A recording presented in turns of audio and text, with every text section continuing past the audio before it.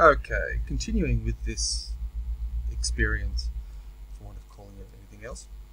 Alright, so I've added my little torus, my donut to the front. I've got my fuselage, which I should actually probably go around the naming, and I need to join the two together to create a compound object.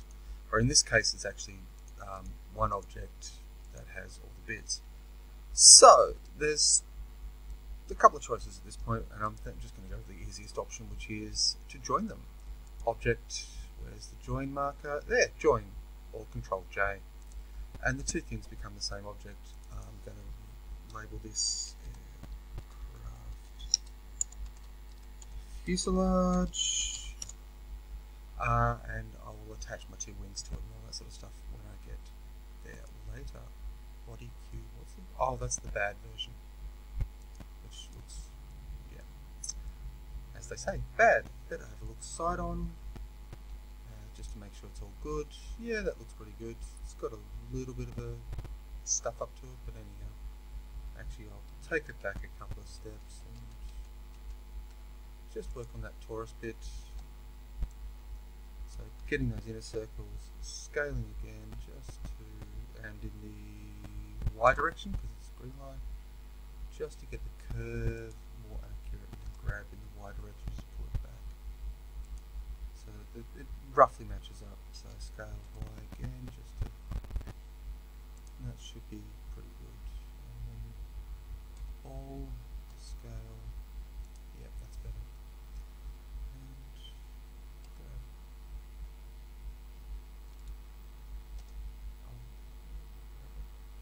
No, that's okay where it is. Then select the other bit, Control J to join. It's all the same thing, and that is my aircraft fuselage. Now the naming convention I'm using here with all this sort of stuff is I'm labeling what it is, then the part of what it is. So this should actually be aircraft.wing.middle, or actually bottom, and then wing.top. And all that will form the single object that is what we're looking at. Now the fuselage here, if I just do it, that's pretty good.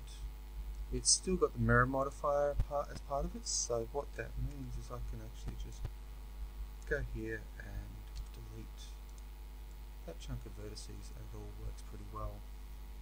Now what I've purposely done here is that on this front loop there are 36 connections, and on this top loop there are only 32.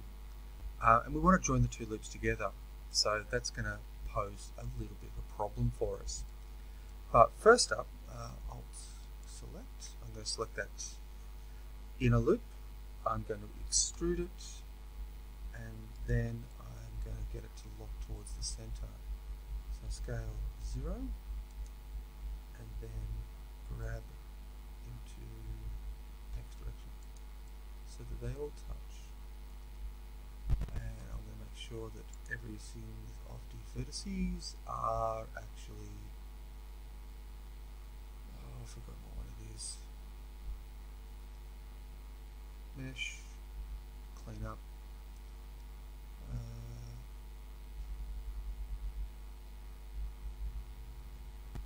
It should be, it was clean up yesterday. Oh, kerfuddle.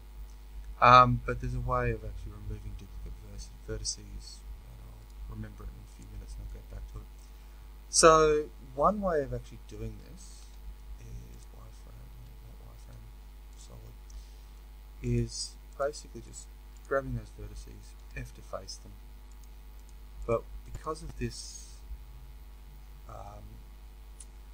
mismatch in terms of the number of vertices here versus the number of vertices around here, and you want the two to match up so that they mesh together appropriately, pardon the pun, we're going to have to remove one set of vertices, or two sets of vertices, to drop this 36, or what's now actually 16, no, 18 down to 16, so we're going to have to drop the number of them.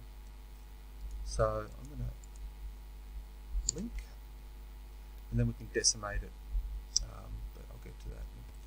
Yeah, actually, thinking on it, decimate's probably the wrong word. What I'm really looking for is to replace what I've got, because ideally, yeah, I'd love to be able to simplify the topology, and I could possibly get this edge cut and then do an edge slide to push it out of the way. But you'll notice that top surface gets sort of crimpled, and I could indeed actually go round and just do a slight edge slide just to redistribute that edge a little bit.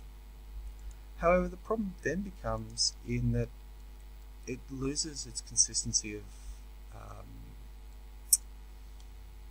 shape, because this top bit's a little flatter than, say, this bit down here. And I can actually just get that one, and again, edge, slide it out of the way, select all, and then try and remove those doubles. And I should have looked this up before I hit play again, because it should be under the mesh cleanup, and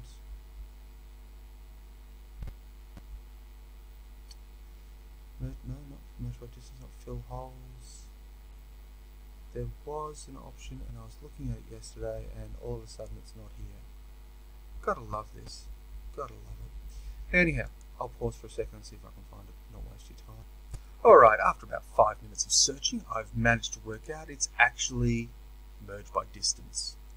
And you'll notice down the bottom, 36 vertices have been merged. If I keep pumping that number up, it starts to destroy my mesh, so obviously I'm taking it too far. But 36, 38 is probably more than enough. So even though the top and bottom is going to be a little crushed, I'm going to go with it. What I should have done is, again, 32 divisions, which matches the number of divisions on this loop here. Then what I can do, again, as I just said, is select a bunch, face it, select more, face that, and so on and so forth around the edge. And I know it's, oops, undo. It's not particularly exciting work, and there's going to be a start of a warp there, so I'm actually going the wrong way. So the point I want to pick out here is I want to probably get a point that in the middle that matches up really nicely. Face that, and when the topology gets kind of complicated up here, I can actually work around it. So get rid of those two, face, those two, face, those two, and so on and so forth. And this is probably getting really boring for you guys because I'm doing the same thing again and again and again. Now these, I kind of actually want to face it that way, but if I add in a triangle here, it's going to end up with fairly screwy topology, so I'll see how I go. And this again ties back into that point that I was making about I probably should actually make sure that the front circle matches the back circle, so I don't get things distorted and twisted out of shape, which is what's going to happen here with this model.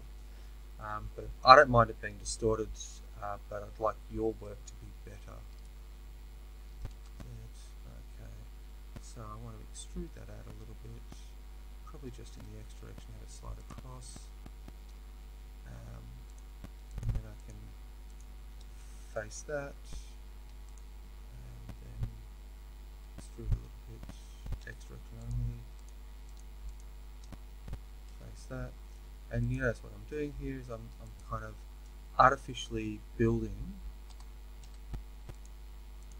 that center topology in the middle of space. Face that, and that then sort of shapes that the way I need it, and I can then continue here, and I'll pause it for a sec, finish this off, and I'll get back to it. Okay, and that's that last little bit of the fuselage. I've just finished joining it up, and I've got the basic shape of the vehicle. The only hassle is this piece around here, whoops, no, that bit.